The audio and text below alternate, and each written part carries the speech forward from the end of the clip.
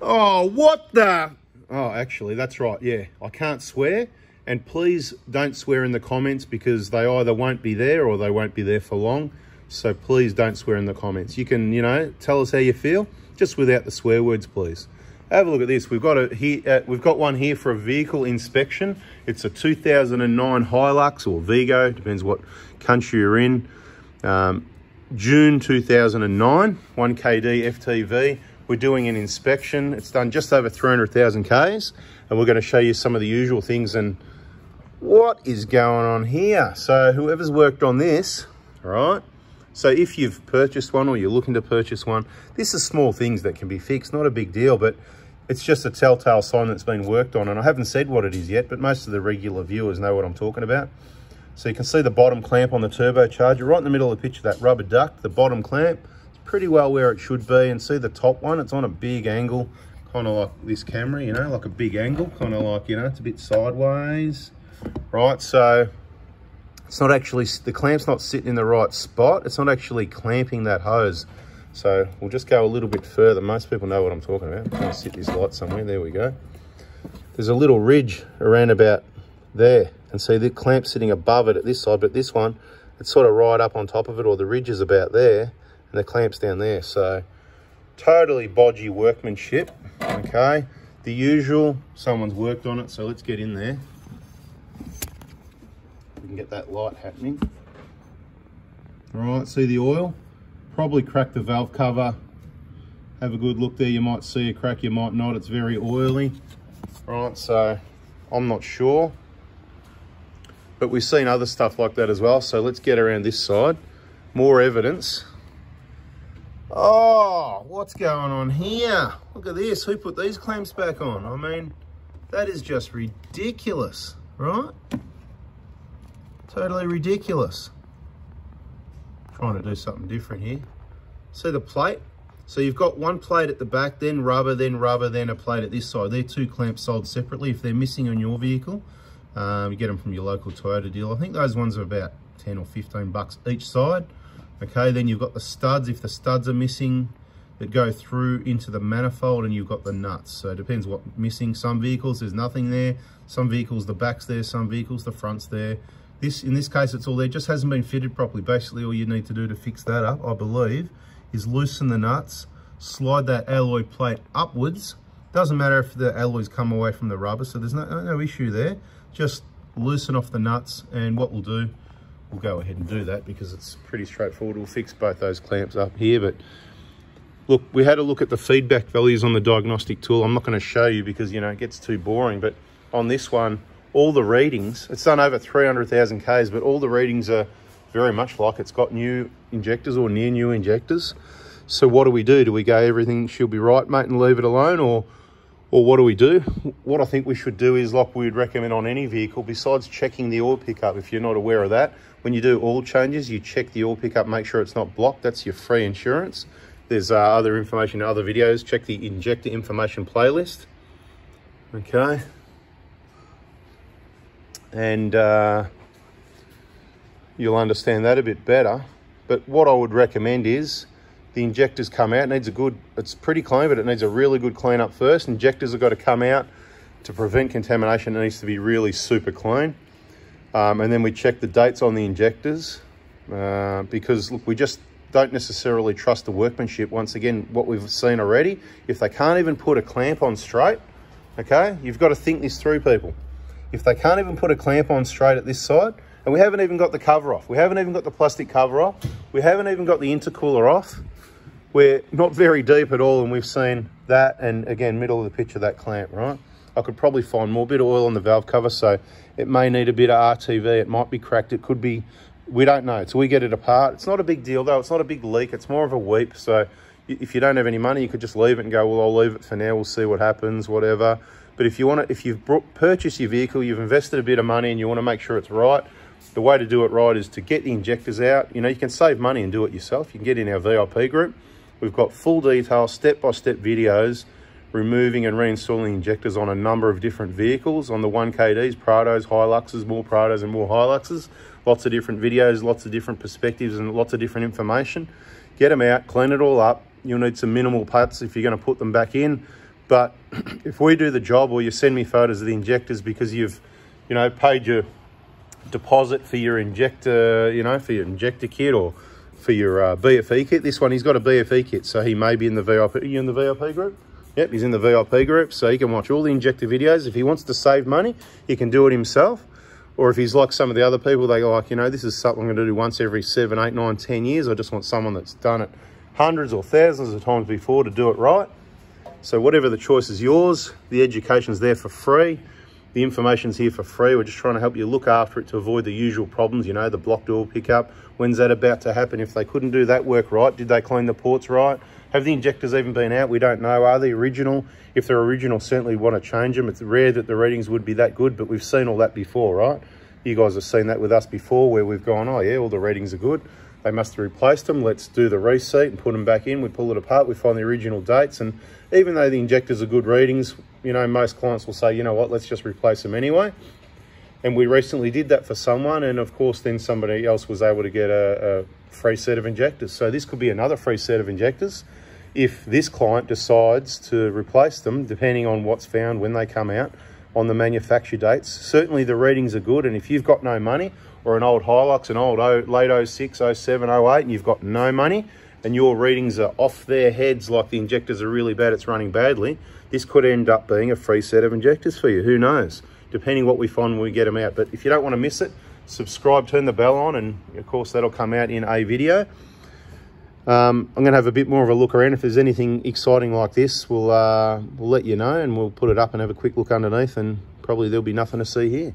All right, underneath the vehicle, we've found a few interesting things. So good you stuck around if you did. Okay, firstly, just be careful now. For these HILUX vehicle inspections, it's almost getting to the point I'm going to say don't bother bringing your HILUX for a vehicle inspection because there's nothing to see here. Yeah, as surprising it is, maybe they are as tough as what they tell us in those ads on TV. But look, what the owner's done, it's a good idea. If you bring it in for inspection, if you do take the bash plates off, we can see more.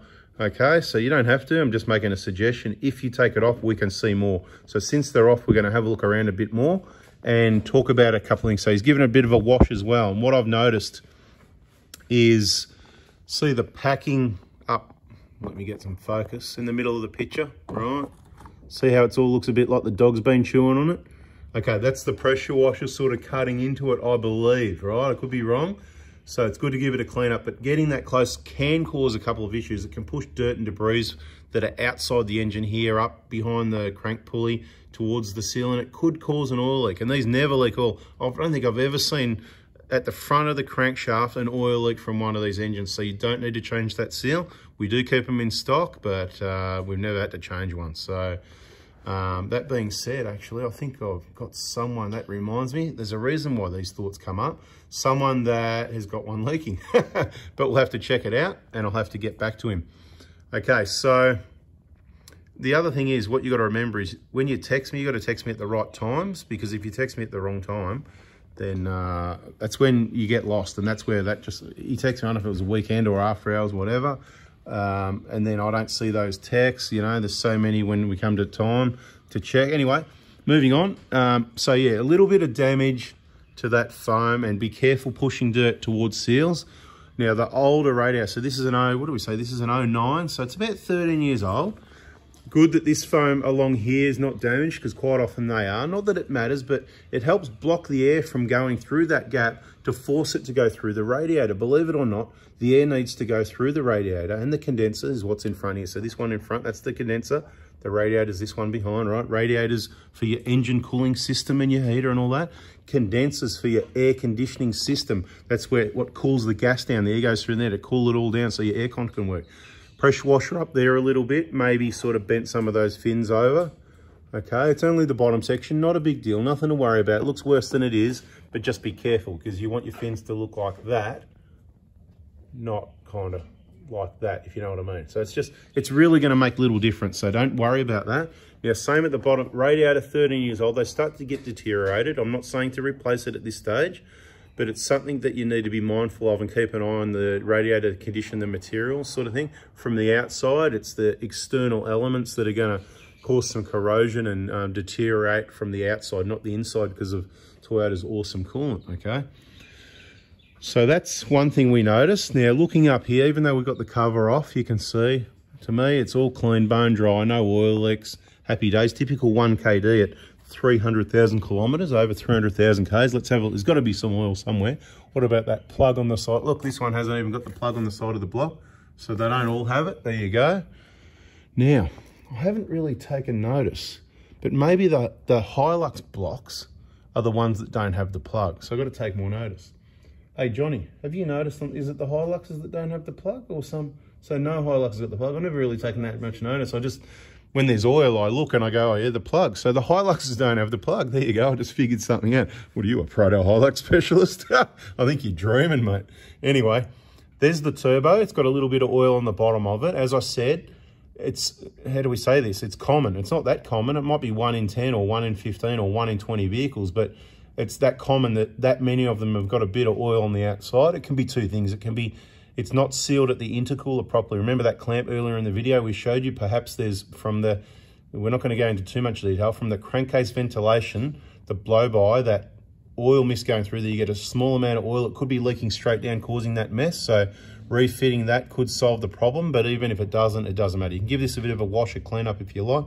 Keep an eye on it. You'll find it's not even dripping, and it'll probably take a year to get that wet again, maybe even longer. So it's not something to worry about, but just monitor the situation because it could become a situation. Okay, transmission, nice, clean and dry. It's got a little bit of an oil sweat just here at this corner. I think that looks like the original cylinder. It's probably never been off, the 4-speed auto. What we did notice though, actually, better than me, Johnny's better than me, he noticed, check this out, right? You've got your sensor there and the bolt's missing. It's just not there. And it doesn't look like it's ever been there, to be honest, because the head, there's no mark. You guys have a good look at that, right? I'll get in there for you. Right. I think they put that together at factory and they never put the bolt in there. Now, it's got me thinking, like that I didn't ever notice that there's no plug on the HILUXes particularly. Maybe there's a lot of these missing bolts. Maybe they don't have a bolt. This is just crazy. We're going to put a bolt in there, but we've got another HILUX here. I think it's got a 4-speed auto. Hey, Johnny, can you have a quick look under that one and see if the bolt's missing from that sensor, if it's got a bolt in it?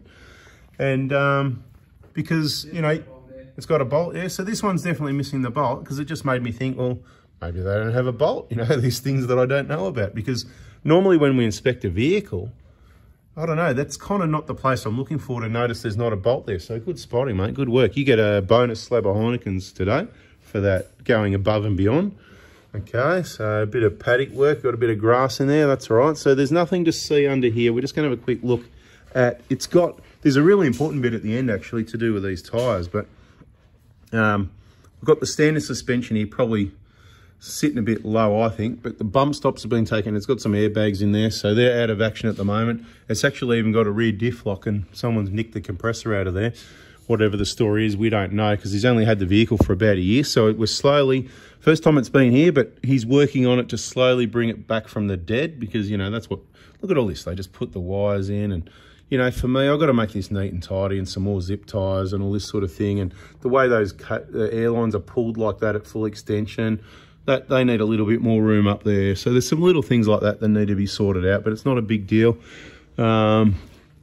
All right, guys, what have I forgotten? Is there anything else? That's about it, just the tyres. We're going to tell them about the tyres for those people that hang around. It's quite funny, you know. We talk about the KO2 tyres and the reasons we like them for reliability. We're going to talk about the suspension as well. We like them for reliability in the outback, you know, puncture proof and grip on the tracks. That's why we like them. We don't like them because they're best for on-road blacktop use for people that go to the shops and back school and back work and back, and lucky if they get on a trip once a year. If that's you, do not buy these tyres. But when you see the reviews and you see people like myself, I'm quite happy with them. And, you know, 95% of all the other owners that think they're fine, but we all agree that, you know, they are a compromise compared to a road tyre. That's obvious. But where people go, oh, you know, they're a death trap and they're dangerous, and you're just scratching your head going, how can you have 95% of people thinking, you know, these tyres are fine, and then you've got that small percentage that absolutely hate them. And I've talked about it in other videos saying the condition of the tyre, so the wheel alignment, the tyre pressure, the way it's been driven around roundabouts, tearing the tyre up, and perhaps the suspension not working right. And this happens to have some petters in there, petters, whatever. We're not picking on petters yet. We don't know how old this is. We don't know if it's working right. We haven't bounced it or anything like that, but let's just say I've never had petters in my four-wheel drive, and I won't be planning to, is all I'm going to say there. But if you look at these tyres, whether it's the suspension or the wheel alignment, they're on the inside edge here. You might not be able to see it in the video, but they're quite feathered. They're worn off on an angle, right? So you got that all the way across the tyre, particularly worse on that inside and outside edges. See on the outside edge here, this is just about gone. It's down to about, I don't know, about lucky if it's 1 or 2 mil. In the middle here, we got still 5 mil. And it's every second lump, which is often to do with suspension.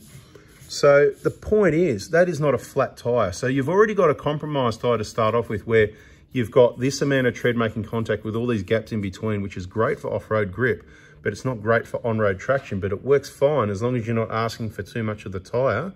Asking too much of the tyre is what I meant to say. But when it's worn like this, when you're driving along, okay, you know, let's use the torch here. Can you see, like, that's how much grip you've got. The tyre's sitting on the edge, the edges as it goes around. So you've compromised the percentage of grip contact you got with the road, right? The percentage of contact any of this rubber's got with the road is massively compromised. So if you took, there's 100% of your tyre, okay? So if the outside blocks are worn like that and you're only making contact on the edge, right? And the edge, I reckon you've just compromised. You've lost about 40% of your tyre completely. Like 40% of that tyre has got 3% use. Do you know what I mean? Mathematics here. The middle bit doesn't look too bad. So it's probably compromised 20%. So overall your tyre, I'm not doing the maths on this, but it sounds like it's got about half the grip that it normally would if it was in good flat condition, which is why it's really important when you're crapping on about tyres, whether they're any good or not, that you make sure that your wheel alignment's been right. And then you've got the people that say they wear out quickly. Well, if you've got the wrong tyre pressures, the wrong wheel alignment, and the wrong suspension, then this is what you're going to end up with, and it's going to drive not so good, and the tyre's going to wear not so good. And bada bing, we've got other videos showing you 10,000 Ks with virtually no wear on these tyres from a Prado that's never had a wheel alignment is the best way, because then you know it's right. But anyway, that's enough crapping on about tyres, but I just wanted to demonstrate this is probably why this sort of thing that we see quite often with lots of different tyres is why people don't like KO2s perhaps. Anyway, I think that's about all we see up under here. Hiluxes are pretty awesome. There's not a lot to see underneath them. If we're looking under the Prado, more often, look, this has got a little bit of that sweat on the boot, but the Hiluxes generally quite often don't have that, where the Prados do. But this one does, but it's done 300K, but no big deal. Right, but quite often the Hiluxes don't have that. Quite often the Hiluxes don't have the play in the front wheel bearings or the inner rack ends, okay? Where the Prados often do. Obviously, they don't have the rear upper trailing arms there to be worn. So the Hilux is actually a bit more solid and less maintenance required. Anyway, guys, that's the video. Hit the like button if you liked it, and subscribe, turn the bell on, catch you on the next one. See ya.